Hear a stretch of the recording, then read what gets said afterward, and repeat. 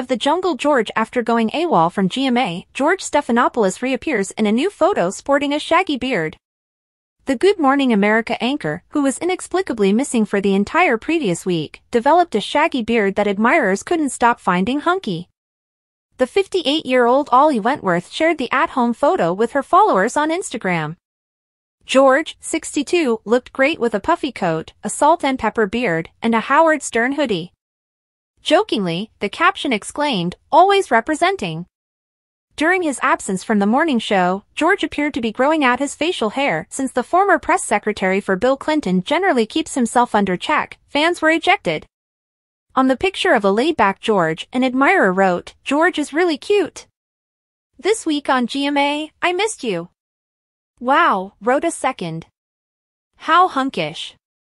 "Yas George, yas," wrote a fourth. A fifth said, laughing, "Well, it appears like George is having fun on his vacation." "Vacation face," exclaimed another, who also said that they love seeing George dressed down. Fans are concerned about the anchor's new appearance because she was absent from GMA for a full week. The reason George had been absent for so long was beyond explanation. George might have taken a few days off for the holidays. Since their girls moved out, he and his wife Ollie have been finding it tough to adjust to being empty nesters. They did not appear in her Sunday photos, despite having declared that both girls, Elliot and Harper, will be home for the holidays. Fans have been curious about George's whereabouts for the previous week following his protracted absence. On X, the former name for Twitter, someone inquired, "When is George coming back?" Someone else said on Instagram, "George, are you okay?" The comeback date of George to GMA has not been updated recently. It will probably happen after the holidays, maybe even by New Year's Day. Whit Johnson had taken George's place on Friday morning, as he was still missing.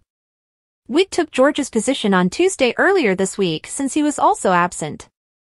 Along with Michael Strahan, the anchor and former director of communications for the White House went missing on Monday. On Monday, when Michael was away, Lindsay Davis took over. But George hasn't returned from his absence yet, although Michael has. Ollie, George's wife, posted an old picture of herself strolling with her mother and George to her friends and followers last week. Ollie wrote, #TBT pregnant and with my husband and mama, as the picture's description. The 58-year-old mother of two was photographed looking quite pregnant with her hair pulled up into a tight bun. She probably wanted the coziest possible clothing, so she wore stretchy leggings and a t-shirt that showed off a little of her baby belly. Spouse George was positioned at her side, bending in to take her hand. He stared forward, his now salt and pepper hair bushy and black.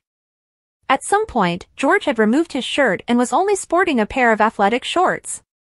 Ollie's mother, Mabel Muffy Wentworth Brandon Cabot, was on the left of the two. "At first glance, I thought he was John Stamos," exclaimed an admirer.